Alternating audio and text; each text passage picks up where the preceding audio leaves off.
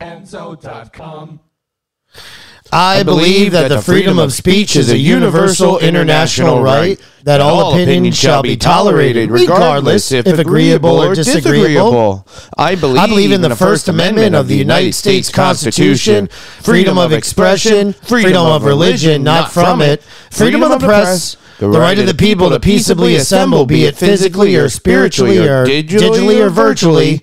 I believe in the separation of church and state and corporation. I believe that truth is non-binary and can be objective, subjective, normative, or complex. There are no eternal facts, as there are no absolute truths, except the Word of God. For us creators and for our content, great thinkers have philosophized, and our founding fathers debated the dangers of cancellation and censorship for centuries. And no individual shall be indemnified of criticism or mockery, for there is honesty in jest.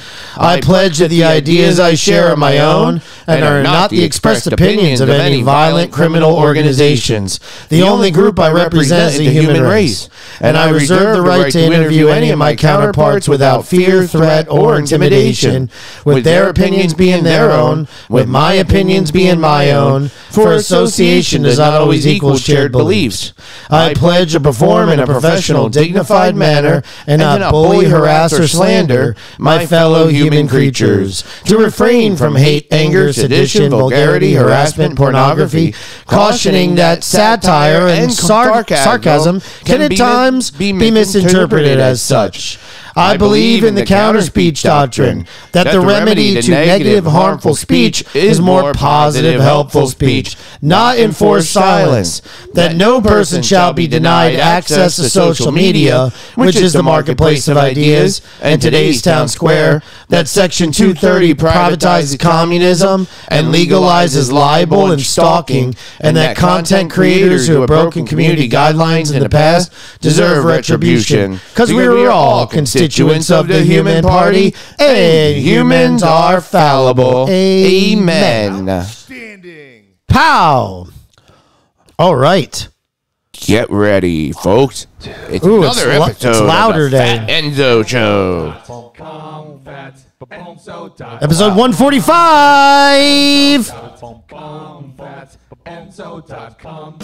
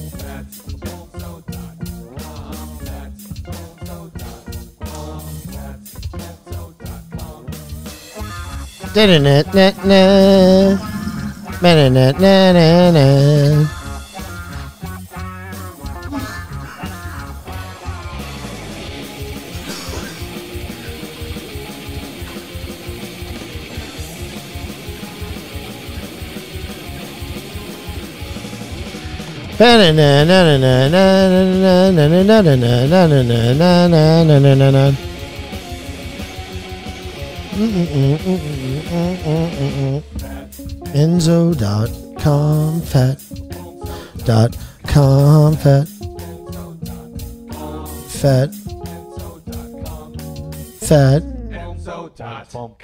fat, fatty, fat bastard. Oh, I'm sorry. I'm going to say Hail Mary for that one. Hail Mary, full of grace, the Lord is with thee. Blessed art thou amongst women. Blessed is the fruit of thy womb, Jesus. Holy Mary, Mother of God, pray for us sinner, now and at the hour of our death. Boom! Hey, everybody! Good morning. Good morning, new followers.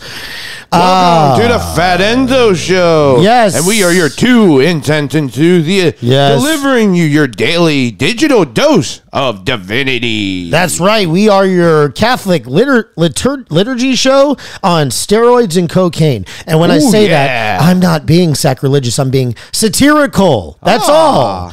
We are not ordained priests. No, we are not. We are not prophets. We're just people. We're not perfect. Nope, not at all. We're just podcasters who have done our research by going to mass daily. Every single day. We eat the host. We're hosts who eat the host. Ooh, Catholic dad joke again. I love it. And welcome. It is Thursday of the 29th week in ordinary 29 time. weeks? Yeah, 29th. Wow. Oh, wow. This year's And going it's right by. Thursday, October 20th, in the year of our Lord, 2022. Now, to start off, I got to ask you this. What? What did we already forget, partially? Not really. Because you know what that means, folks? The podcast has begun. started. And it also means to like and subscribe and share. Oh, yes, it does. Every time you hear that bell, you can put $1 in the basket or give us a like, share, comment.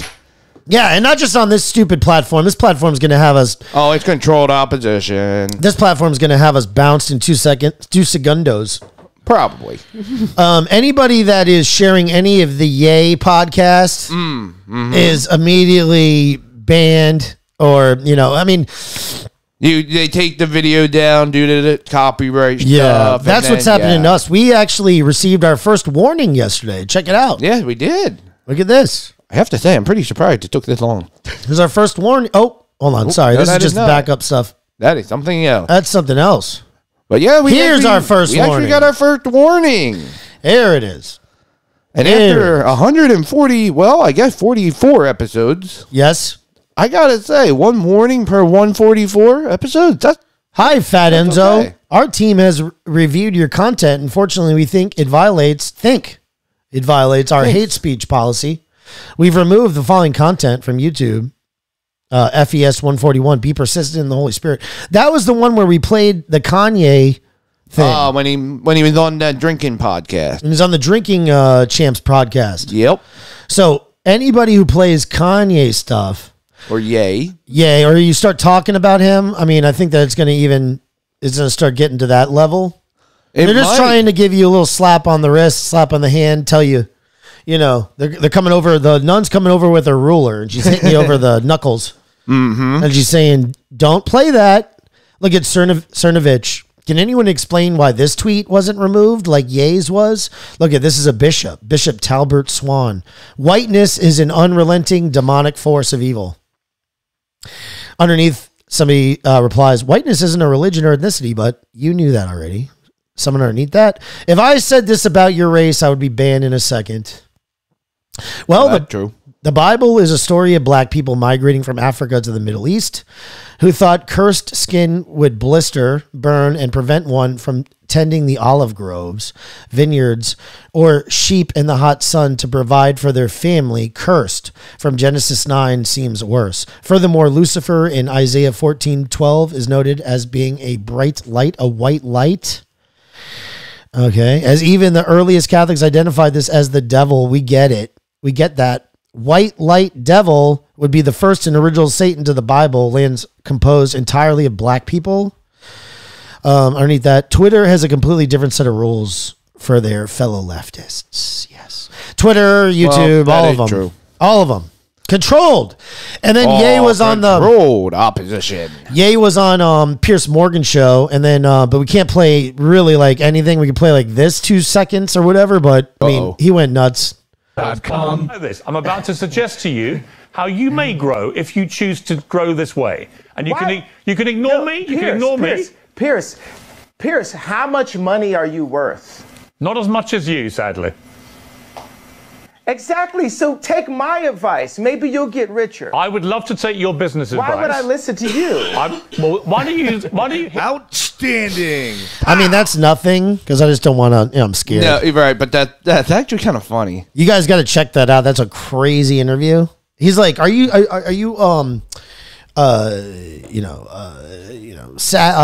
sorry at all for saying what you said, the anti-Semitic stuff?" He's like, "No." He's like, "I'm using," and they're like, "It's hateful." He's like, "I'm using hate with hate, using hate with hate, using race with race." That's what they do. It's crazy. I mean, Oh my you God. know, and this is He is so like, yeah. I don't know. And the funny thing was that one of those lines, like where it's like, oh, people talk about this in the back room from that one video we talked about, where they're like, oh yeah, people talk silently about things like this. Well, you know what? That's not totally true. I don't feel like everybody speaks that way on other people or other races like that, but there is I always seem to find there's some kind of unity with that. Like, I'm ganging gonna up just say on this. somebody. I've been in dinners Yeah. where people started talking about the most anti-Semitic stuff. I have too, but You have? I have, but I also noticed that it seems as it's not. I know just it's true. anti-Semitic. I know it's true. A lot of people feel this way. You know, I'm not Yes. going to lie. It's true. People feel this way. They do, but it's funny. Why how do it's they just- feel this way? Is it all just wrong? They're being jerks. They're all being racist. They're all being anti-Semitic. There's nothing behind it whatsoever. Nothing.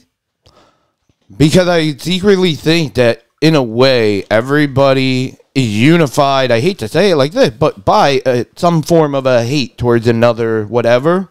There's always or if you want to change the word hate, which will make it a lot different now, competitive like. And in other words, everybody kind of picked their own team. Like, if you get what I mean, when you choose your friends and stuff like that, right? Or when you go to a wedding and you sit with certain people at the family tables. That, like, everybody seems to be aligned usually on something that they all dislike. Not hate per se, but dislike. Catholics, And I love it. especially pre-Vatican II, had a very interesting relationship with the Jews. And it was more of I think kind of just like an honest, like, okay, the Jews are worldly people. Yeah. They're so worldly. Mm-hmm. And if you like take Christianity literally and you believe it literally, the Jewish people were like the chosen people. Yes. God created Israel, specifically to hone them to be good, holy, great people. And he tried to teach them. Tried. They didn't get it. They didn't understand. That's what I take from the story. And Same. Like, they were the first editions or the first test run. Yeah. And it's not that it wasn't successful. 100%. no, it wasn't successful. It worked to a degree, They but are didn't work too perfect. worldly, and they Yes. didn't realize Jesus is God. They totally didn't realize it. And I mean, just to say it like this, they still don't realize it. 2,000 years ago, they don't realize it. Those people are lost. Okay, I'm sorry, they are. They're completely worldly. And I don't like the worldly stuff. I think it's disgusting. Sorry. It's not. You're not deep. You're not showing me any substance. Yeah. I'm sorry. You're not showing me any substance. You're showing me a lot of people who are bankers, who are, and that's totally against God. Lawyers, don't forget. Lawyers. All these things. I mean, yeah, it's just like the scummiest, most worldly professions that somebody could want to be. I mean, it is. And that's why I think that there is that unification amongst people to talk about this in the closed rooms and stuff like that, which, again, like I said, it's not, I don't like feeling that anti-Semitism is ever right. It's not. It's not. But what I'm saying is that why is there this unifying thing among, especially Christians, or at least people who believe in Christ, that all seem to kind of have that understanding. And there's something to it. Somebody said it in New York City one time. They told me it's an unconscious annoyance. Ooh, okay, that's kind of what I'm trying to describe. I didn't know how to say it like that. I'm not trying, whatever, man. I'm just trying to be honest. I'm being honest. You want to flag me and give me a whatever strike or whatever because I'm talking honestly about this? Mm-hmm. Why is it in the cultural bubble that you have Kanye, okay, world-renowned hip-hop artist, saying what he's saying? You don't think he knows a little bit about something? Like, you can't tell me he hasn't been in some exclusive rooms with exclusive people. Yes, and he's very intelligent, and he's not crazy. What it is the craziness is the world, and he's sane. What Kanye has is he has a superpower, and it's kind of like what I have too. I have a similar superpower. It's that I've lost people that are very near and dear to me. Mm-hmm. He has too. His mom, he really loved his mom. Unbelievably. He was very, very close to her. And when he lost her, it changed him. He didn't give an F. Or he stopped. He stopped giving an F, and I love the fact that he did that. He realized that we are all human. We are going to die someday, and nothing is worldly like Jewish people think. It's not going to last forever. And all the stuff that you have is nothing. It's all the thinking about money. It's all a fugazi. What does it matter? So he's right. And it's kind of funny because he made his money in the per se, not Hollywood, but the music industry, which is ran that way, worldly. And then he's now using his money and fame and success from it to go against them. Right. It's interesting. Mm-hmm. It's interesting to watch because it's funny that their own product is going against them. Let's do some, let's do the reading of the day. All right. A reading from Ephesians, the book of Ephesians. Brothers and sisters, I kneel before the Father, from whom every family in heaven and on earth is named, that he may grant you in accord with the riches of his glory, to be strengthened with power through his Spirit in the inner self, and that Christ may dwell in your hearts through faith, that you, rooted and grounded in love, may have strength to comprehend with all the holy ones what is the breadth and length and height and depth, and to know the love of Christ that surpasses knowledge, so that you may be filled with all the fullness of God. Now to him who is able to accomplish far more than all we ask or imagine by the power at work within us, to him be glory in the church and in Christ Jesus to all generations forever and ever. Amen. The word of the Lord. Thanks be to God. Psalm 33. The responsorial is, the earth is full of the goodness of the Lord. The earth is full of the goodness of the Lord.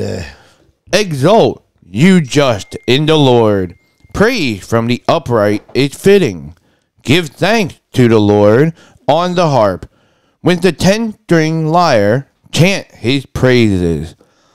The earth is full of the goodness of the Lord. Sorry. For upright is the word of the Lord. Give thanks. Wait. Come on. For upright is the word of the Lord, and all his works are trustworthy. He loves just and right. Loves justice and right. Of the kindness of the Lord, the earth is full. The earth is full of the goodness of the Lord. But the plan of the Lord stands forever, the design of his heart through all generations. Blessed the nation whose God is the Lord, the people he has chosen for his own inheritance. The earth is full of the goodness of the Lord. But see, the eyes of the Lord are upon those who fear him, upon those who hope for his kindness, to deliver them from death and preserve them in spite of famine. The earth is full of the goodness of the Lord. Alleluia, alleluia, alleluia. I consider all things so much rubbish that I may gain Christ and be found in him. Alleluia, alleluia. Alleluia. And now from the Gospel of Luke, glory be to you, O Lord. Jesus said to his disciples, I have come to set the earth on fire, and how I wish it were already blazing. There is a baptism with which I must be baptized, and how great is my anguish until it is accomplished. Do you think that I have come to establish peace on earth? No, I tell you, but rather division. From now on, a household of 5 will be divided, 3 against 2, and 2 against 3.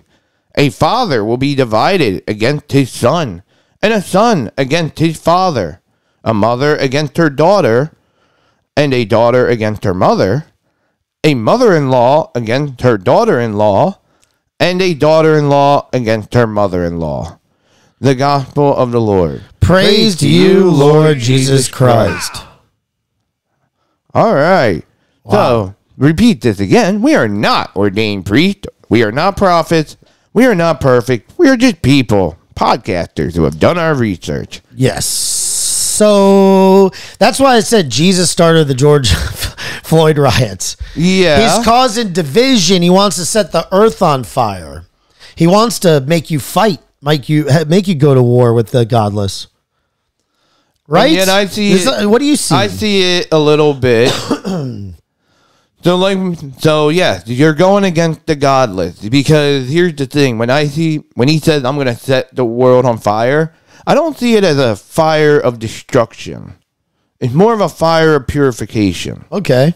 In a sense of like, yes, there is going to be division, because sadly, some of you, we're talking about how he came when the people weren't listening to God when he was telling them. The worldly people. Right. So, some of them, maybe the son, maybe the daughter, maybe the daughter-in-law, or the mom or dad, they're the ones that are believing in Christ, and the others are not. So there will be division. But again, even though it's against the family and stuff like that, it's to purify the world of evil. Because fire can destroy a lot of things, but fire also brings light to a lot of things. Mm-hmm. Or life to a lot of things as well. Like, did you know that in Florida, they have controlled fires to keep from the brush overgrowing and stuff? Really? Yeah. They used to do that down where I used to live. They would have fires every so often out west. Right. And yes, that was we know the that control. that's done. Yeah. So same idea here. Like that, in a way, that's creating division amongst the animal families and trees and stuff, right? You're but right. It's not in a sense of a like good take. Bad thing. It's to help. It's to purify things and get things back to normal. What about the first reading? Now, the first reading, when they talk about like the family in heaven and earth, right? And Yep. all the things here, the number one thing that I take out of it is that if you have the strength of Christ in your heart, you have this love for him, by the power that works within us, to him be glory in the church and in Christ Jesus to all generations forever and ever. You have the love of Christ in your heart, you will survive forever, or live forever in a way. Right. You will live forever in heaven. Mm-hmm. But if you don't, then it's kind of just like a seed that gets replanted after a fire, that doesn't get adequate water or sunlight, and it won't grow. So if you, in this life, the earth, the entire earth can be grown, right? Like everything on this earth, there can be vegetation growing out of it, like seagrass in the water, or just grass on the ground. In other words, everything on earth is supposed to be planted and grown. Now, either you're going to die and wither away into the depths of hell, or you're going to grow tall like a tree into the kingdom of heaven. Dude, why don't you just go ahead and become Say it. why don't you become a priest or something? I mean, it's like ridiculous. I don't know, and I don't know where these things come from, but the cheesiest thing I'm going to say on it, I don't prepare any of these. How cheesy it is, but go with me, please. I just let God speak through me. I'm not trying to sound cliche, cheesy, none of those. It's just that. And by the way, let's say a prayer for Mitch Man. All right. Wait. We're going to just write this down. Mitch Man and Mitch Man's friend. Yes. We're going to say a prayer later for that. Oh, St. Paul the Cross today, by the way. Oh, yeah. It's St. Paul the Cross Day. In his youth, Paul Danae, I think it's Danae, a native of Probably. Ovada in Genoa, Italy, spent a brief time in the military but left to devote himself to prayer when his uncle, a priest, left him a significant inheritance on the condition that he would marry. Paul fortified the inheritance, taking only his uncle's breviary. At the age of 26, while still a layman, he conceived the rule of a new order, the Passionists. Living a life of mortification and poverty, the Passionists take a fourth vow to proclaim the passion of Christ. Bury yourselves, Paul wrote, in the heart of Jesus crucified, desiring nothing else but to lead all men to follow his will in all things. Paul died in 1775. Wow, 1 year shy of the birth of this nation. Yeah. The birth of this nation. Let's read some tradition about Paul, shall we? Let's learn. Yeah, let's learn something about him. Then we'll do some more worldly stuff. Hang in there. Hang in there, guys. Don't you worry. St. Paul of the Cross's story. Born in northern Italy in 1694, Paul Deneo. Okay. Now all these different cross references. This is from Franciscan Media. Lived at a time when many regarded Jesus as a great moral teacher, but no more. After a brief time as a soldier, he turned to solitary prayer, developing a devotion to Christ's passion. Paul saw in the Lord's passion a demonstration of God's love for all people. In turn, that devotion nurtured his compassion and supported a preaching ministry that touched the hearts of many listeners. He was known as one of the most popular preachers of his day, both for his words and for his generous acts of mercy. In 1720, Paul founded the Congregation of the Passion, whose members combined devotion to Christ's passion with preaching to the poor and rigorous penances. Known as the Passionists, they add a fourth vow to the traditional three of poverty, chastity, and obedience. To spread the memory of Christ's passion among the faithful, Paul was elected superior general of the congregation in 1747, spending the remainder of his life in Rome. Paul of the Cross died in 1775 and was canonized in 1867. Over 2,000 of his letters and several of his short writings have survived. I do have a reflection here about his life. Okay. And by the way, saints, we don't pray to the saints in Catholicism. Nope. All we do is we venerate them. Revere them. We revere them, and then you look at them because they were as a show. Like you get taught because Catholics are show and Protestants are tell. It's show versus tell. Okay? So anyway, reflection, Paul's devotion to Christ's passion must have seemed eccentric, if not bizarre, to many people. Yet it was that devotion that nurtured Paul's compassion and supported a preaching ministry that touched the hearts of many listeners. He was one of the most popular preachers of his day, known for both his words and his generous acts of mercy. St. Paul of the Cross is the patron saint of Hungary. I don't know why. Why would it be the patron saint of Hungary? It's like, St. Stephen. That makes sense. It's so weird. I don't know. It's weird how they picked what they're the patron saints of. Yeah. I mean, it just it seemed like sometimes they just pick like a letter out of a hat. Have you seen that movie, The Greatest Lie Ever Sold Yet? That new Candace Owens flick. Speaking of yay. I have not. No? I mean, I have a trailer here. You want to see this? Yeah. Let's play a video just to get people's attention back. FatEnzo.com.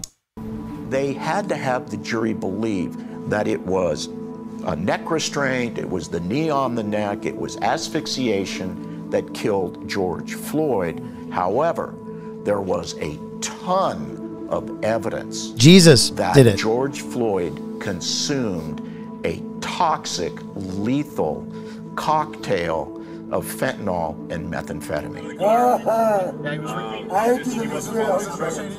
Did it appear that Mr. Floyd said, "I ate too many drugs"? Yes, it did.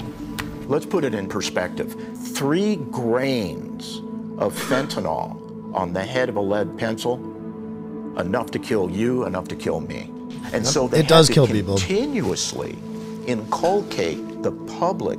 But when you're to going through a believe fentanyl thing and that somebody has your Derek knee on Chauvin your neck. intentionally. I mean, fentanyl's already a Doesn't help it, breathing though. suppressor, George or you know what I mean? I'm saying it help. doesn't help you, and you're giving Drugs him had absolutely indications. nothing Hey, to do with it. you're not As- listening to the as indications. Lindsay and the All in your head. toxicologist presented that awful testimony. Do you recall describing the level of fentanyl as a fatal level of fentanyl? I recall describing it in other circumstances. It would be a fatal level, yes, in other circumstances. Had Mr. Floyd been This doesn't help the home case, alone in my his opinion. locked residence with no evidence of trauma, and the only autopsy finding was that fentanyl level, then yes. I know people would that were in this certify his death as due situation. to fentanyl And, toxicity. a knee on their neck isn't going to help it. What I was doing was I was actually calling the police. I was calling people. And I know I can't Yeah. breathe. I can't breathe. I can't breathe. Take a seat. I can't breathe. Here, come on out. I mean, Outstanding. Pow.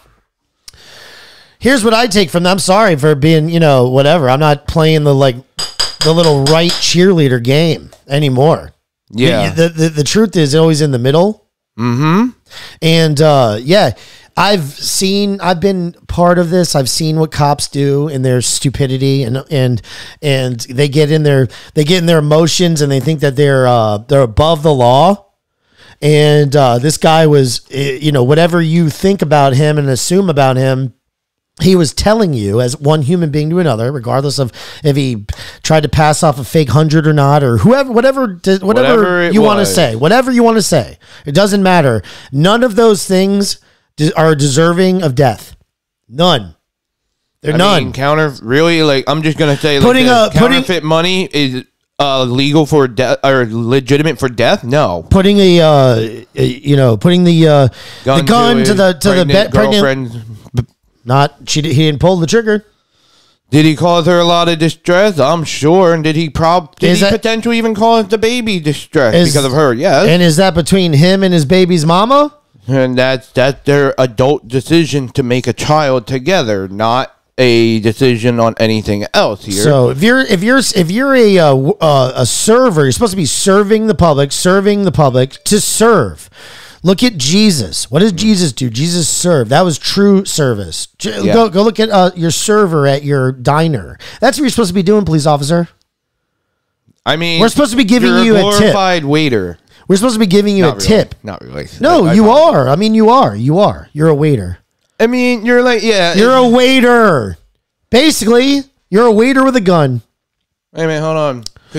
I used to always make jokes when I used to hang out at the mall and be a mall rat. Yes. I always used to poke fun at the security guard there, whatever, but I just rethought about this.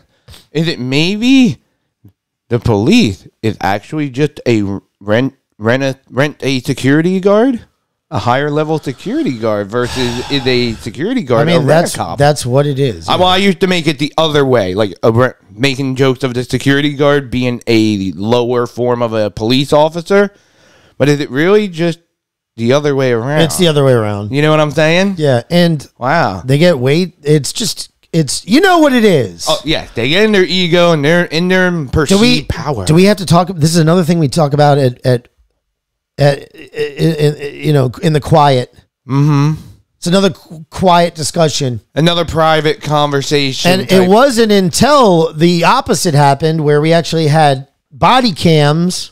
Remember what that did? That changed everything. Remember the cell phone camera changed everything. For the first time, you had the anti-Semitic rant by the dude from Seinfeld.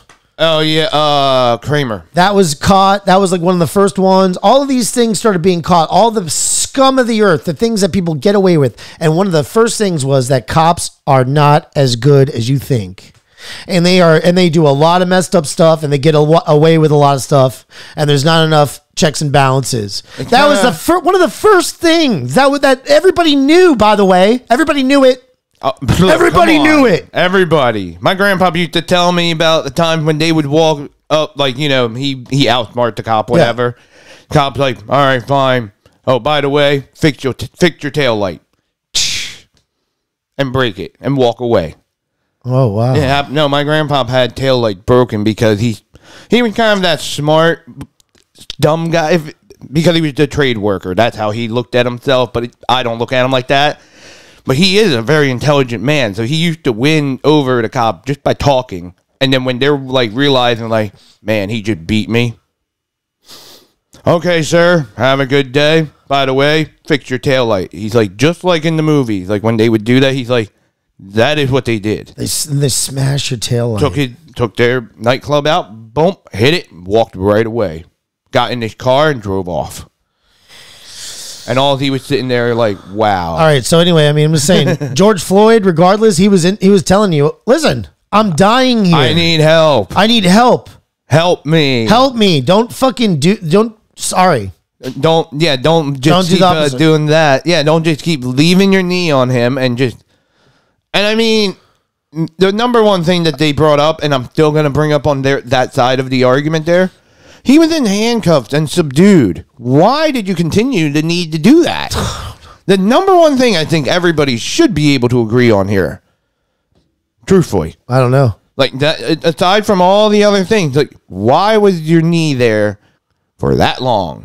It was a long, yeah, I mean, I don't know. He was already in handcuffs. If he wasn't, okay, I get your idea, you know? Mm-hmm. But you had multiple officers there. You had him in handcuffs. Why is he still laying on the ground? Pick him up and sit him on the curb just like you do everybody else. Mm-hmm.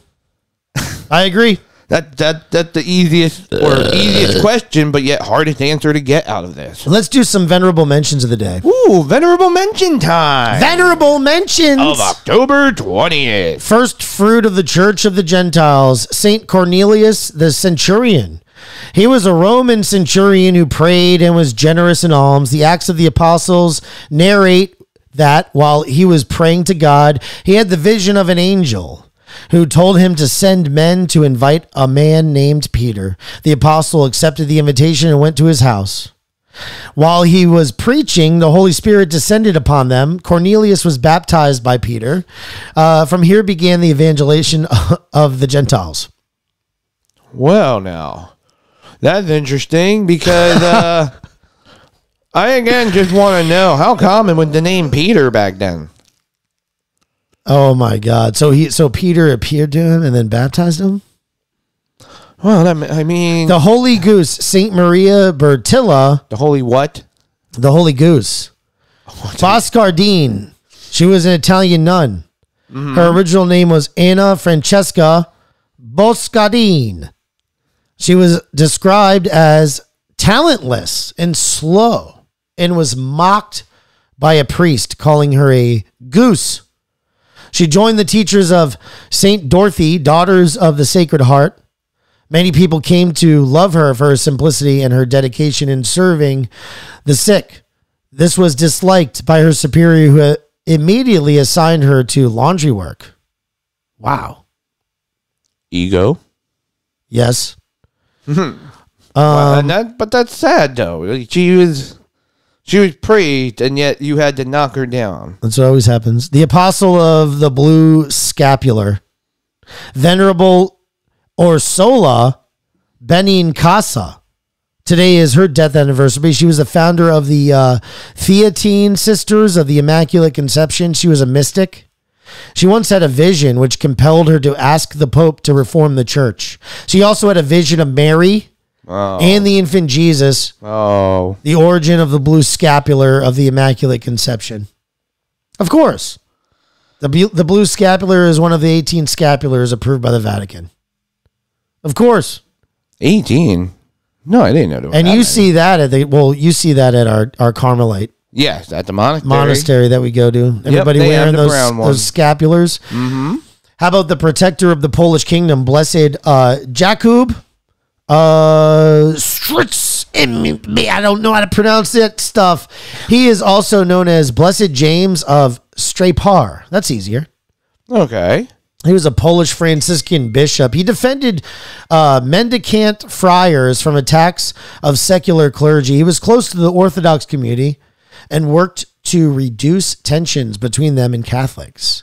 He organized the Travelers for Christ, a group of Franciscan and Dominican friars who lived and traveled together to conduct parish missions. The Poles called him the protector of the kingdom.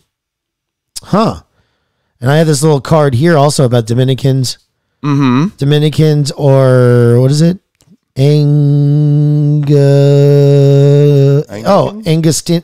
Augustinians, or both. Today is in the Augustinian calendar, Saint Magdalena of Nagasaki is commemorated. She was a professed Augustinian recollect tertiary. After 7 years, her superiors were martyred. She turned to a Dominican priest, and without abandoning her being a recollect tertiary, she donned the Dominican habit as a tertiary novice. She was not able to profess as such due to the resurgence of persecutions. Nonetheless, she had been considered as a member of both orders even before her canonization. The two old holy cards above acknowledge her being both an Augustinian and Dominican tertiary. Wow, she has both. Well, by the way, speaking of, they could do that. Speaking of canonization, what is canonization? What is it? What is canonization? Canonization is the process by means of which a dead person is officially sanctioned and approved in the Roman Catholic Church as a saint. The person's name is included into the official list, the canon of persons accepted and recognized by the Church as a saint, as one who has gone to heaven. That individual may now be venerated universally, and his or her feast can now be celebrated by all the faithful. The Pope alone can preside over the canonization ceremony. So, just so you know, if you didn't know. Also, I think is this another Augustinian or Austrian? Austrian, huh? Premonstratillian priest. What? Blessed Jakob Jern, an Austrian Premonstratensian priest. His original name was Franz Alexander Kern. As a child, he preferred religious objects as gifts instead of toys. He made his vows at the age of 23 and took the name Jakob. He was ordained as a priest 2 years later. He was a priest for only more than a year before he got seriously ill. During his illness, he manifested extreme patience and faith in God and the Blessed Mother. Okay? Wow. You know what that means? He was a Mary lover. Oh, he definitely was. He loved Mary. He loved Mary. The little Mary. Oh, baby. He loved Mary. That's Phil the Peddler. Everybody Mary. He called everybody Mary. And me and my friends would love to break his balls. And me and my friends would love to break his balls. Slick and Crazy Mario were my best friends. Slick got his name because of his hair. Mario got his because he was just crazy.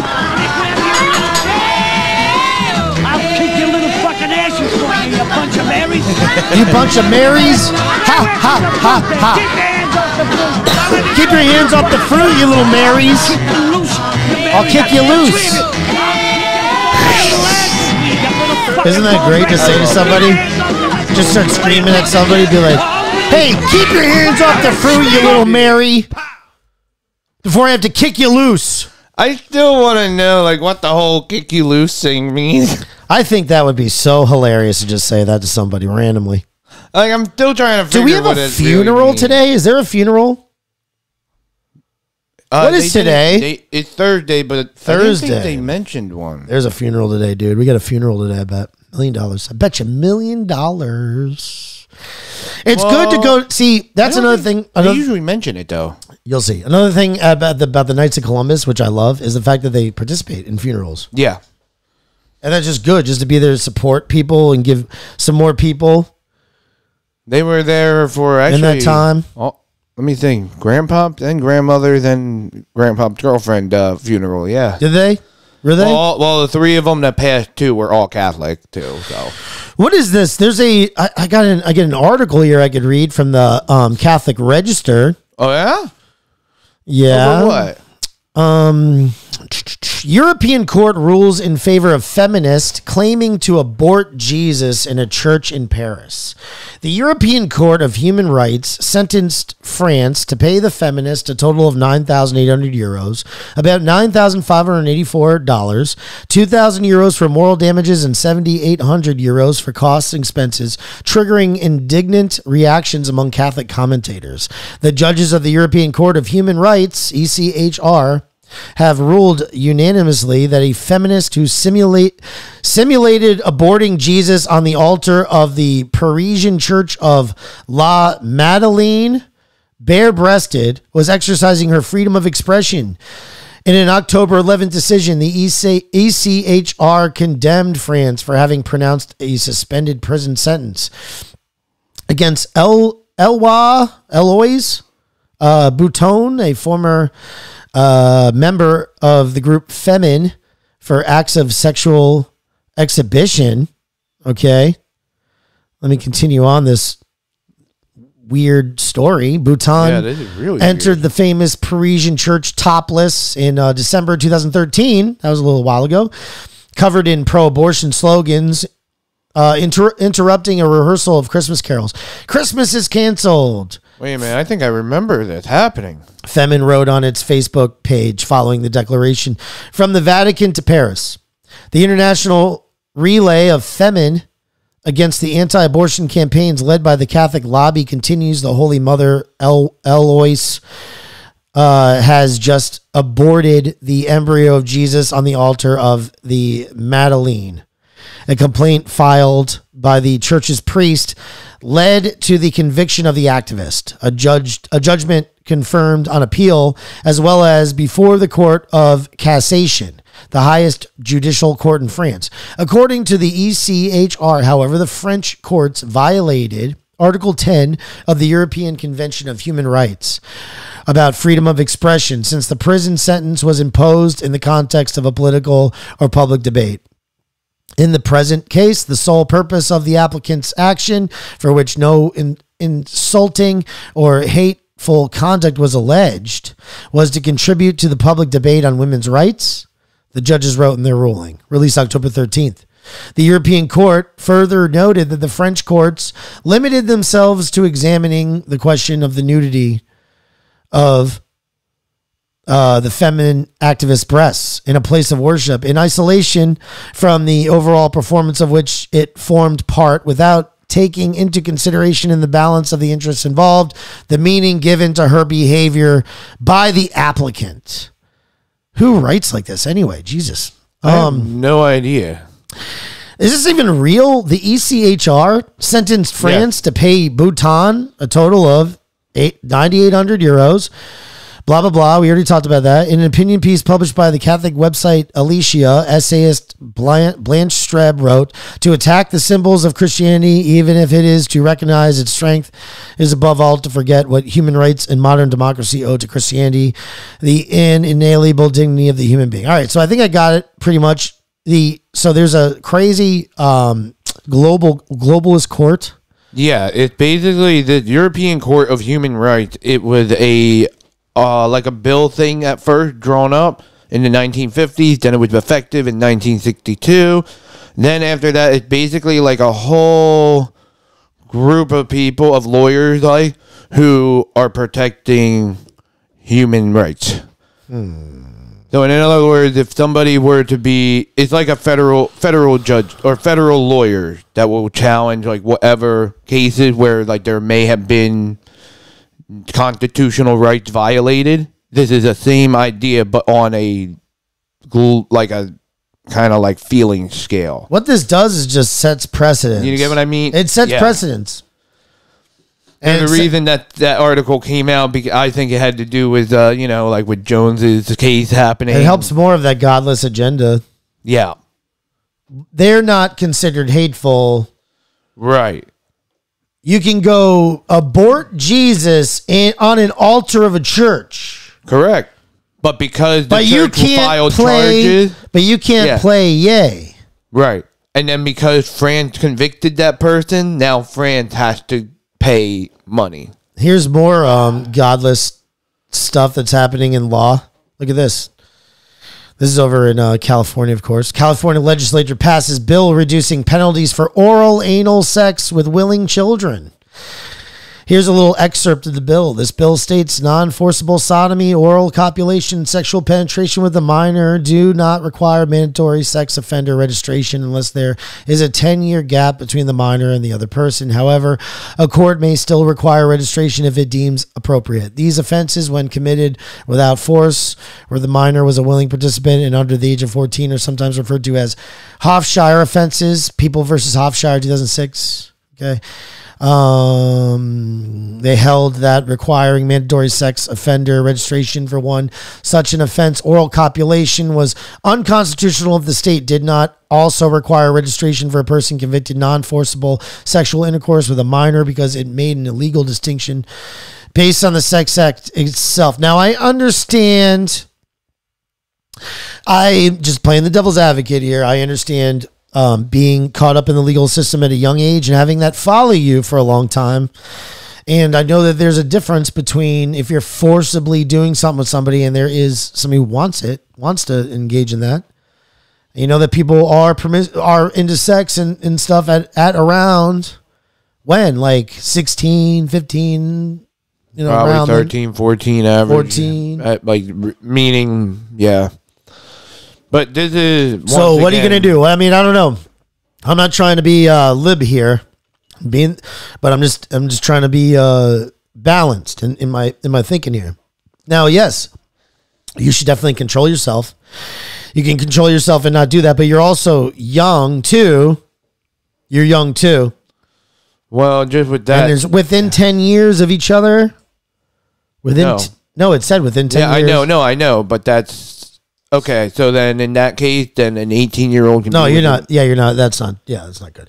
Why are all these things being set? These crazy precedents. Because they're trying to allow all of this stuff to happen, and now I'm trying to play that devil's advocate too. In my mind, trying not to be just the one-sided. It might not sound that way, but like on a real note here, like I don't see how any of that is a positive thing for these children. Because regardless of, like I said before, when I was 13 years old, what did I want to, just talking in my life, what I wanted? I wanted to grow my hair long, then get dreads, okay? Okay. Well, look at me now. I started losing my hair at 16 years old, so I couldn't do it, whatever, right? But if I were to make decisions... At 16? Yeah. Yeah, at 16, my hairline started receding. But, like, at 13 years old, right? Like, how many people can say that when you were 13, a decision you made, meaning that would carry the rest of your life and follow you, was something smart? Can you say that every decision you made at 13, 14 years old, if it were to carry and, you know, always be in the background of your life, would it have been a good thing? No. Well, then let me ask you this. How can you say that a child at 13 years old is willing? Because here's the thing. They may think at that moment they're willing, they're okay to do this, it's safe, it's not a bad thing. And you're supposed to know better. And the adult is supposed to know better than that. Now, Levine, what's that person, Levine? Adam Levine? No, it's the trans health expert, federal health expert for Biden. Oh, do you know that person? You know what I'm talking about, right? Huh? I'm trying to remember. This person. Is it Levine? This person. Forget the name. Now, it's very important to note that the fact that the appropriateness of a range of medical treatments, evaluations, and treatments of people who are transgender and transgender youth is thoroughly grounded in medical research. And we do not lead state laws and actions that dictate principles of transgender medical care by us, pediatric experts, many at our nation's outstanding children's hospital, including Stanford Children's Hospital. Studies clearly show that gender-affirming care results in positive mental health outcomes. These health services are medically necessary services for youth, and gender-affirming care is medically necessary, safe, and effective. There is no room for the politicalization of medical care for our youth. But unfortunately, many states are taking actions which politicize the medical care of transgender and gender diverse youth. Outstanding. Isn't that crazy? So just speaking of people that pass laws that are crazy. This person's like part of lawmaking, right? Mm-hmm. Mm-hmm. But like, this is insanity to me. And I'm trying so hard not to be one-sided here. But the hardest part with the children, anything involving a child, like, look, you're an adult and you want to be transgender, go ahead. You're an adult. Children are stupid. And I don't mean that in a mean way. What I mean is that children don't know better. Actually, realistically, people are children probably until their 20s. Adults don't know better. We're stupid. Everybody's stupid. But like the child, and when I say a child is especially even stupid. Stupider than an adult. And I don't mean it in a bad way. I'm trying not to be mean toward that. I remember being 30 years old. Uh-huh. All right. And feeling my brain like becoming maturing. And I was like, oh my God, I can't believe like I could, you know, looking back on a few years and going like, wow, why would I think that? Why would I act like that? Wow. It takes that long for your brain to fully mature. I mean, it really does. And just on this point, like, again, if every decision that all of us as individual people made at the ages of, let me make it a little bit broader, 13 to 15. Those decisions you made then have to carry with you the rest of your life and always be on your permanent record or your records of any kind. Mm-hmm. How many people would be successful in life if we had every day, like today's standards on what is bad? Oh, you were arrested. Oh, you're not trustworthy now. Oh, you have this certain label on you. How many of us in this world would be successful? Remember what Fulton Sheen says. Which saying? Well, I mean, what he said, he always says that there's good people and there's bad people. What's the difference between good people and bad people? Do you remember? Hold on. Good people admit when... Good people don't admit when they're wrong, and bad people do admit. I knew it was admit they're wrong. Which way? Yeah. Thank you. Yeah. But, like, that's the thing. Like, at 13 or even at 17, 18 years old, I was not a good person. I was not a good or a bad person. Do you know what I was? Stupid. Right. Speaking of Fulton Sheen, let's do the Fulton Sheen thing. Oh, yeah. This is the wisdom of Fulton Sheen. With the energy of Charlie Sheen. Don't relate you. You can never be commanded, for example, to like pickles. You know how base we are. Outstanding. I'm too smart. I love pickles. That's happening. I cure my brain. That's happening. That's what he said. Well, I guess it could happen. He's the best. Charlie Sheen's the best. Anyway, all right. And also Bishop Sheen. Bishop Sheen Wisdom, October 20th. Mm-hmm. Remember yesterday we talked about everyone else who was ever born in the world came into it to live. Our Lord came in it to die, remember? Yep. So today, if then death was the supreme moment for which Christ lived, it was therefore the one thing he wished to have remembered. He did not ask that men should write down his words into a scripture. He did not ask that his kindness to the poor should be recorded in history. But he did ask that men remember his death.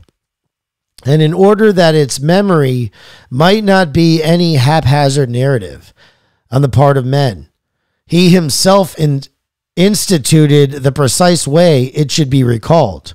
The memorial was instituted the night before he died at what has since been called the Last Supper. He was offering himself as a victim to be immolated, and that men might never forget that greater love than this no man hath, that a man lay down his life for his friends. He gave the divine command to the church, do this for a commemoration of me. All right. We got to remember his death. That's the thing. Memento Christi Mori. Yeah. Maybe. Right? Kind of. No. Remember Christ's death. Yeah. If you're going to say remember death, remember Christ's death. Memento Christi Mori. I'm guessing that would close, probably close. Should I check that? Let me check. But I mean, that's the one, like, remember his death. Like, and remember that he came here just to die, really. So that's what to remember his death is to honor his, like, the fact that he was destined for it. Mm-hmm. Well, if you want to believe that he is the Son of Man or not. But the one thing that you can see is that he was selfless in any way. Look at that, dude. It's remember to die in Christ. Yeah. Well, it's not really, so it's not right. But it's close, though. Like, you could have, that's the easy, good. Your assumption on it was good because it made sense. Because I'm learning the Latin, dude. Right, that's what I'm saying, yeah. And you know what that means because we're learning the Latin. Is it time? Yes, it is time. If I could get it queued up fast. Hail Mary, full of grace, Lord is with thee. Blessed art thou amongst women. Blessed is the fruit of my womb, Jesus. Holy Mary, Mother of God, pray for us sinners, now and at the hour of our death. Amen. Badsenzo.com. It's time for the Latin word of the day. Woo!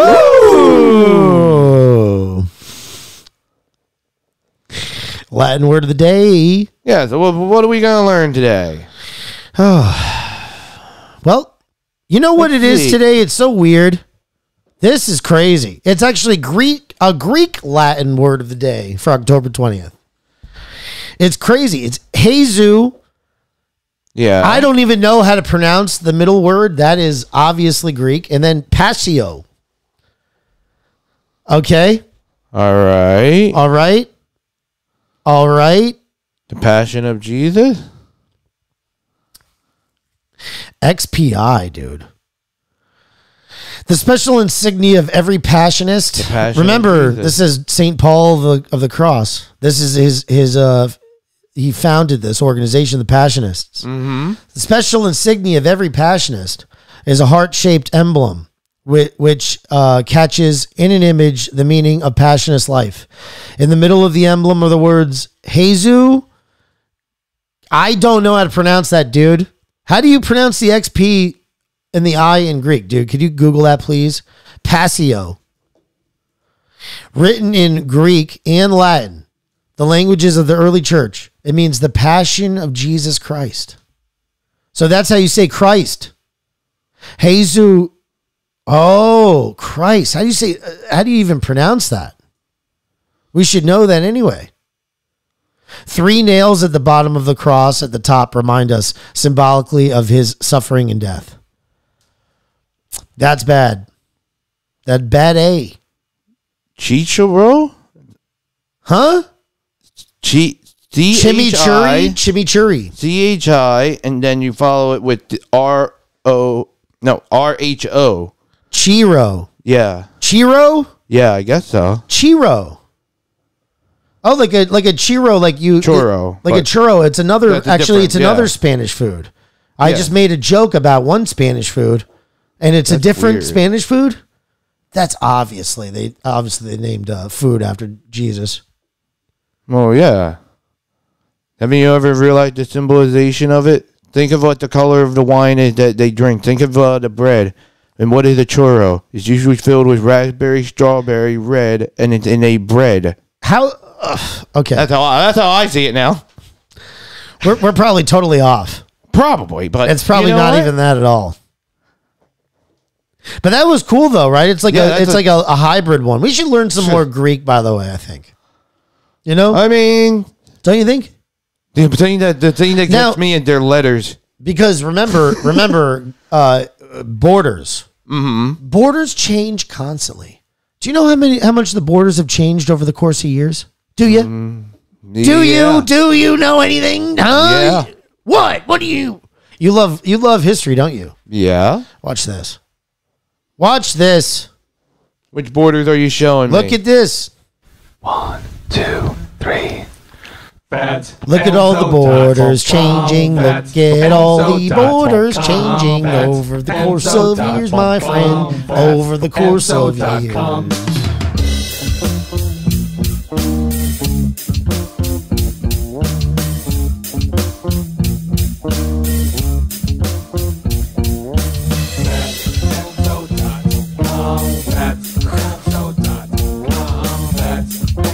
Look at us, they change. Yeah, they changed a lot. I mean, you had the Ottoman Empire, you had Constantinople, you had the Greek Empire, the Roman Empire, the Baltic Empire, the Gothic Empire, Alexander the Great, Genghis Khan, I think, even made it up to Greece area. The Egyptians.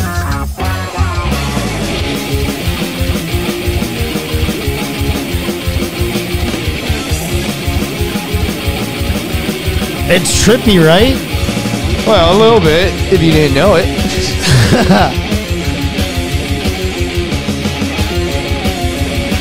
Italy, see? That's when Italy became Italy. It's like 1860s. Yep.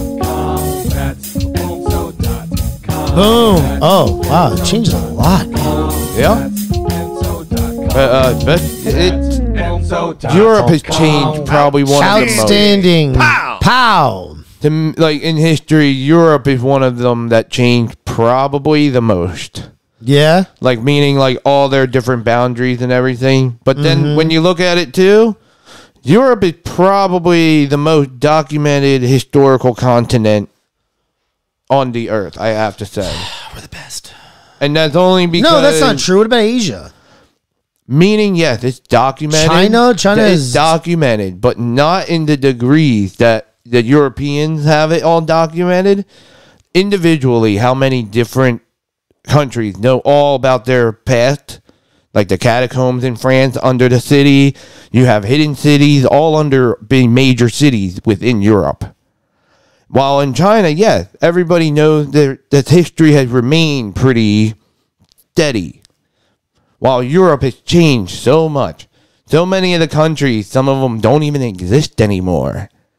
But yet there's still history of that country within Europe.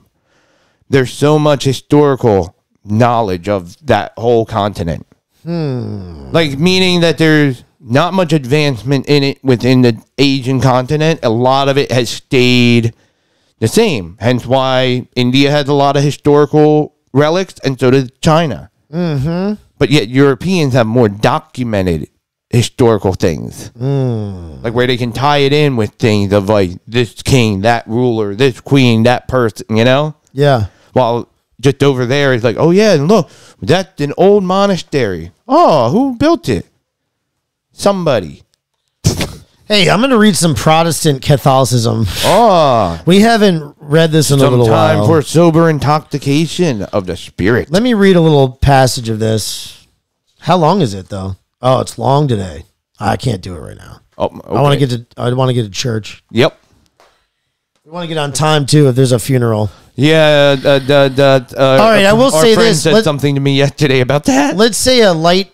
Whoa! What is this? You know what? Wow, this is actually interesting. Woburn, dude. I know how to pronounce it. Woburn. It's spelled Woburn. If anybody's from up there, they my buddy Piazzi. He was from this state, Piazza. He's from Woburn, and I saw this on the interwebs, so it caught my eye. I was like, "What, Woburn? What? Look at this." Chief Robert F. Rufo Jr., Woburn Police Department, 10 Common Street, Woburn, Mass. Dear Chief Rufio, this is from October 18th, 2022. It takes a lot to shock a public defender, but when we read about former Woburn police officer John Donnelly's principal participation in the deadly 2017 Charlottesville Unite the Right rally, it caused a wave of disgust that continues to reverberate throughout our entire agency. Our clients and their communities have been victimized and traumatized by the knowledge that they have been subjected to a law enforcement officer who endorsed and actively promotes a bigoted ideology. We are going to do everything we can to dig into his cases, and we will make sure they are scrutinized with an eye toward dismissal.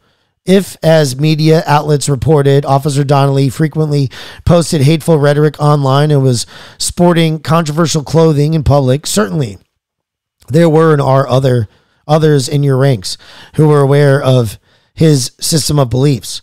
We demand to know what steps have been taken or will be taken to determine whether other officers have also breached the trust of the Woburn Police Department and, more importantly, the community. The Woburn Police Department's values statement touts a call for maintaining the highest standards of integrity and ethics and protecting the constitutional rights of all citizens. It is never too late to operate a department that is genuinely international about living those values. This situation requires full transparency from the Woburn Police Department, and we look forward to working with District Attorney Marion Ryan as she conducts her investigation. As put forth in the attached records request, we are seeking all information in your possession involving former police officer John Donnelly. It is our belief that every single case Officer Donnelly has ever touched in his 7 years of apparent disservice to the Woburn Police Department should be dismissed. The information you possess will help us in this campaign, and we ask that you make this record request a top priority.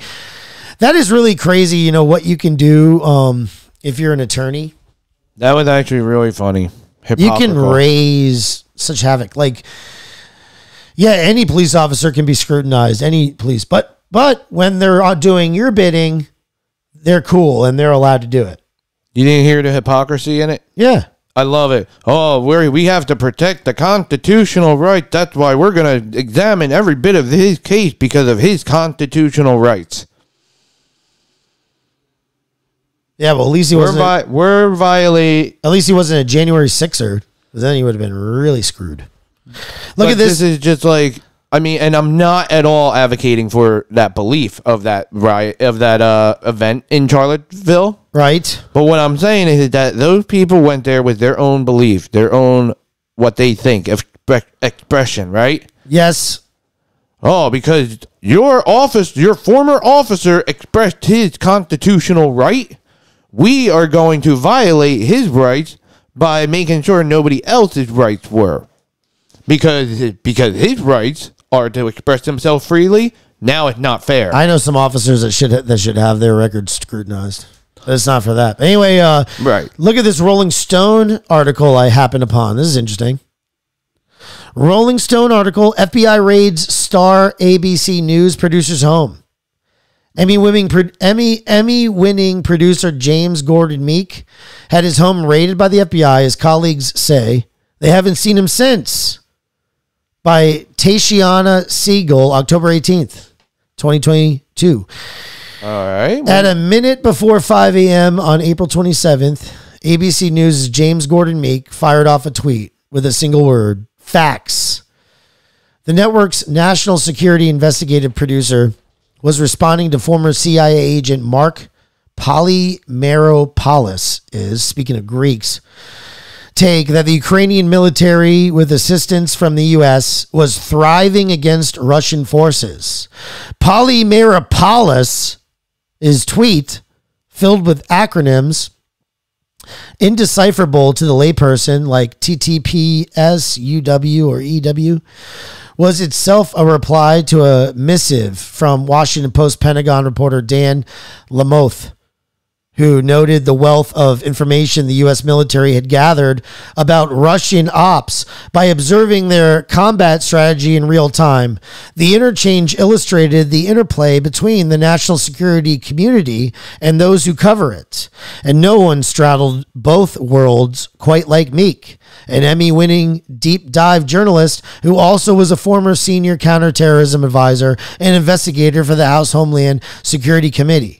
To his detractors within ABC, Meek was something of a military fanboy, but his track record of exclusives was undeniable.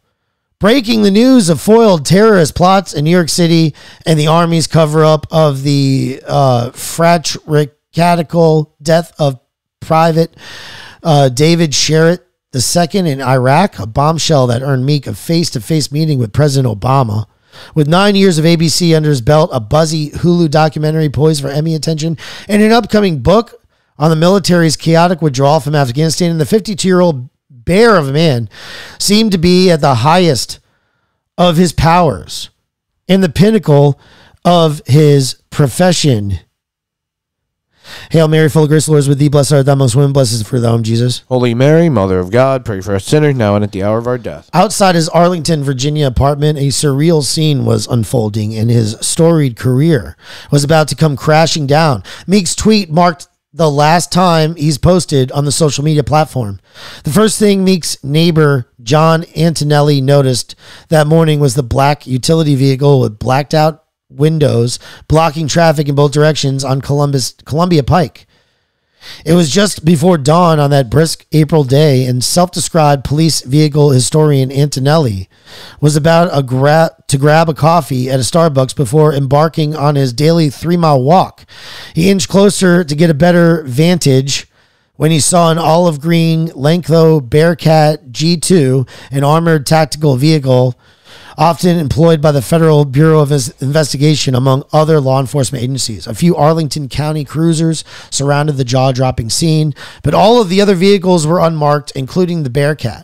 Antonelli counted at least 10 heavily armed personnel in the group, none before anything identifying which agency was conducting the raid. After just 10 minutes, the operation inside the Siena Park apartment complex, a 6-story upscale building for DC professionals with rents fetched about $2,000 to $3,000 a month, was over. They didn't stick around. They took off pretty quickly and headed west on Columbia Pike towards Fairfax County. Antonelli recalls, most people seeing that green vehicle would think it's some kind of tank, but I knew it was the Lenco Bearcat. That vehicle is designed to be jumped out of so they can do a raid in that kind of time. It can return fire if they're being fired upon. Multiple sources familiar with the matter say Meek was the target of an FBI raid at the Siena Park Apartments, where he had been living on the top floor for more than a decade. An FBI representative told Rolling Stone its agents were present on the morning of April 27th at the 2300 block of Columbia Pike, Arlington, Virginia, conducting court-authorized law enforcement activity. The FBI cannot comment further due to an ongoing investigation. Meek has been charged with no crime, but independent observers believe the raid is among the first, and quite possibly the first, to be carried out on a journalist by the Biden administration. A federal magistrate judge in the Virginia Eastern District Court signed off on the search warrant the day before the raid. If the raid was for Meek's records, U.S. Deputy Attorney General Lisa Monaco would have had to give her blessing. A new policy enacted last year prohibits federal prosecutors from seizing journalist documents. Any exception requires the deputy's AG approval. All right, so we know what's going on now. Yes, we do. We could read the rest, but we don't have time. You got the gist of it. Basically, that's what's happening in this crazy world. So now we got Gestapo tactics happening. Journalists. Now, my only thing I have on that one is that, just to say it, most people would recognize the Lenco Bearcat vehicle. Yeah. Not saying that everybody would know. Oh, Antonelli believed it. I mean, recognized it. Yeah. Look, it's not that anybody else would go, oh, look at that. That's the Lenco Bearcat G3. No, they just know that that's the armored vehicle that they always use in raids with the CIA, the FBI, the DEA, all of them. You see, actually, they shown them on movies and other things. That the vehicles that they use for it. So yeah, but it is weird that a journalist was taken up like that. And where is he? Where is he? Is what I want to know. That's scary. They just literally, because he's a high-ranking, well-known journalist. Costa Rica, baby, because Florida isn't any better, and plus they have hurricanes. I'd rather do my thing somewhere else. It's devastating. On top of the bad economy and everything else going around, then they lose all their physical belongings. Absolutely devastating. But Samaritan's Purse is always there. I felt very blessed to be able to go by, neighborhood to neighborhood, giving out my pillows, my blankets, and my Bible pillows for the children. And Samaritan Purse makes that possible for us, my employees at My Pillow, to be able to help. It's out of the news right away. They feel like they're forgotten. And just having Samaritan's Purse there it's a big thing to them. It gives them hope that there's people out there that care. Well, praying for these communities that they have the courage to get through, not to give up. And I'm saying also to pray for a Samaritan's Purse. If you're out there to volunteer, you go to SamaritansPurse.org and volunteer. SamaritansPurse.org. Outstanding. Huh, good show today, huh? Yeah, Genghis? it was. Was it? I liked it. I think that we're doing good. I hope other people feel the same, and if you do, please like and subscribe and share. You know It the would deal. really help us out, and we love ya. Yeah, let's do the meditation of the day. All right, meditation. The meditation. Who's this by? The Cross guy, Paul the Cross. I mean, I knew it. Paul the Cross. It's who died in 1775. Just 1 year shy. What is this from? A source workbook for Paulocrutian studies? Well, he did have 2,000 writings, so. This is called Blazing with Christ's Cruciform Love for October 20th in the year of our Lord, 2022. Have you understood my pleading? Have you learned the lesson well? Look upon your Jesus dying. Live in me, my heart, your cell. Lowliness, your sweet ambition, as a flower upon your breast. Wear the precious pearls I give you, my own pains and passion, blessed. If you wish to be a master in this science so sublime, enter then into the cellar. Drink the wine of love divine. Docile ever to the Spirit, yielding all to his behest. Faith your guiding light unfailing. God himself will do the rest. God himself will do the rest. That was awesome. Trust in God, and he'll take care of you. I love the poems. I do too. I like all their writing because the majority of them are Greek orators. It's time for the Catholic prayer of the day. Very professional, Patty. Good job on the soundbite. And dude. now for some completely fictional bullshit. Stick to the credo, Patty. Stick to the credo. Outstanding. Pow! Oh my God. You know what? I think it's by time that Patty got the Patty. Peppermint Patty. All right, let's say a prayer to St. Paul of the Cross. Of course. For his intercession, his holy intercession. In nomine Patris et Filii et Spiritus Sancti. O glorious St. Paul of the Cross, you were chosen by God to confess to all of humanity the bitter sufferings of his only begotten Son and to spread devotion to the passion of Jesus throughout the world. By your preaching and holy example, Jesus converted thousands of sinners through you by bringing them to the foot of the cross to repent of their sins, thereby obtaining for them his infinite forgiveness and mercy. May Jesus be blessed for his extraordinary grace that was so often made present in your life, and for the many miracles he worked through you for the conversion of souls. O blessed St. Paul of the Cross, turning towards you now, I ask that from your place with Jesus and Mary in heaven, that you may look mercy upon my poor soul and hear my prayers. And with all of your love, humbly present them to Jesus for me. And please also, we pray for this, please put something in for the Fat Enzo show. Help us grow. Obtain for me also a great love of Jesus' suffering, that by frequent meditation on his passion, I may take up my own cross and accept with holy resignation the sufferings that God has permitted in my life.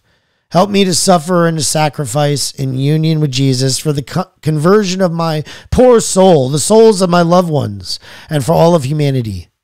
Help me to love Jesus and Mary with all of my heart, and intercede for me, that I may, by the grace of God, die a holy death and come at last to enjoy with you the blessed presence of Jesus and Mary in heaven for all of eternity. I ask this in the name of Jesus Christ our Lord.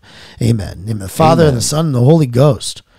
Amen. And by the way, if you catch that, see how it's worded? It's not directed towards him. No. Completely.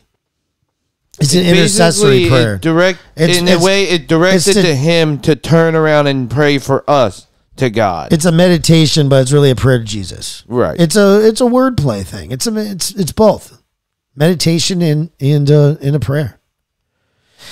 And also we'll say the prayer to Jesus crucified. In the name of the Father, and the Son, and the Holy Spirit. Lord Jesus, by your life, suffering, and death, you made it possible for us to be holy and to share in the eternal love of your resurrection.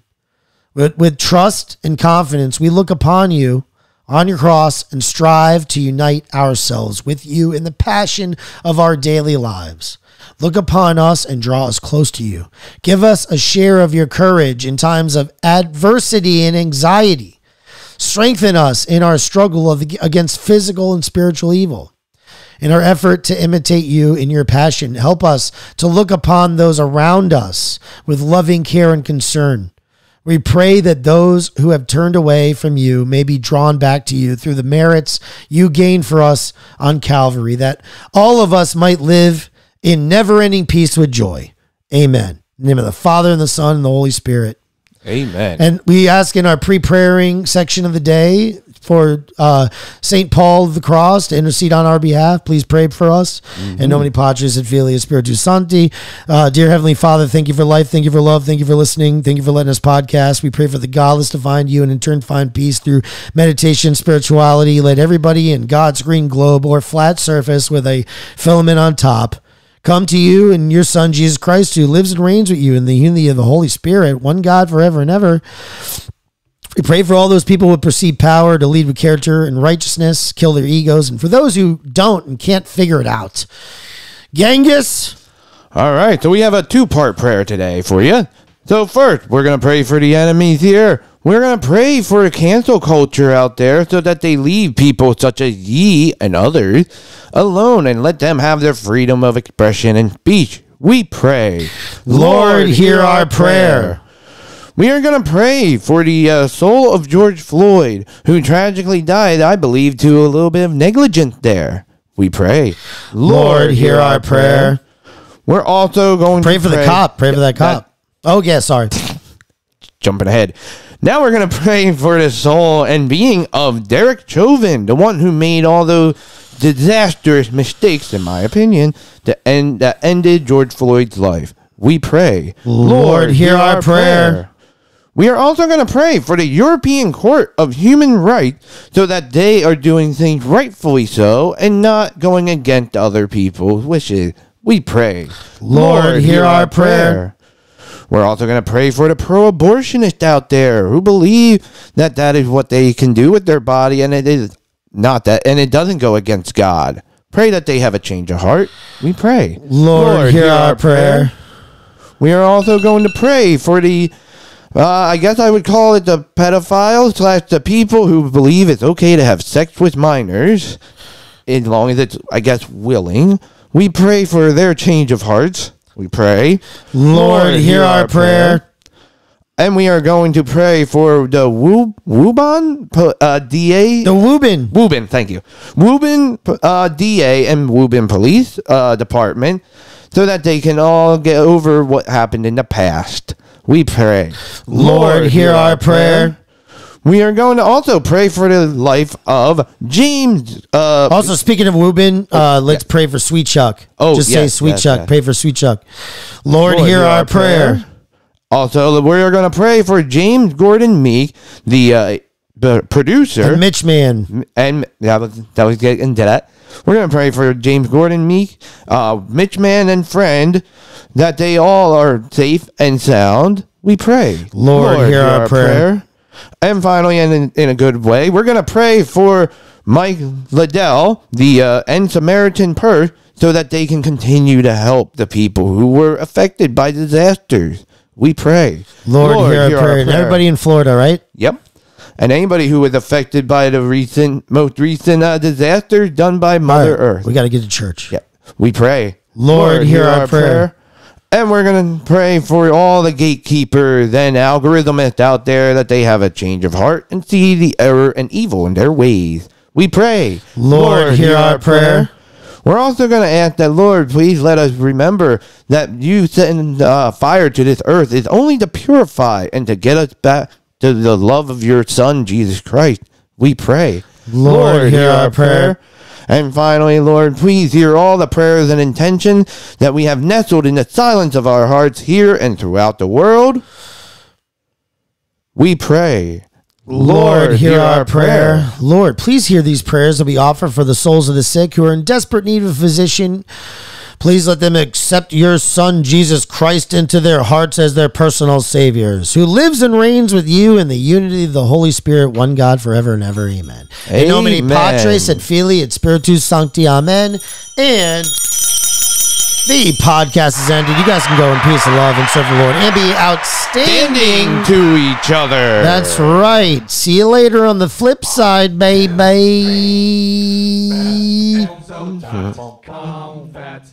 And of course, whenever you hear the bells, please remember to hit those bells. Like and subscribe and share on whatever platform, whatever fugazi platform. It doesn't matter. It doesn't particularly matter to us. It's all fake. They don't try to help you anyway, but whatever. It's all good. They got their people that they pick. That is true. That they select. They choose who wins or loses in life. You don't. You don't. Or you'd share. You'd share the show. Put $1 in the basket by sharing the show. Share it on Facebook somewhere. We're kicked off there. We're not on there. No, we are not. Yeah. Sadly, we are kicked off on all social media. Kicked off all social media, basically. So, you want this to grow? You want this show to grow? You want it to continue? Let us know. Like, subscribe, and share, and comment. That's right. And hit that bell, and you'll be notified every day that we go live. Vaya con Dios, baby. Go with God. And remember, God loves you.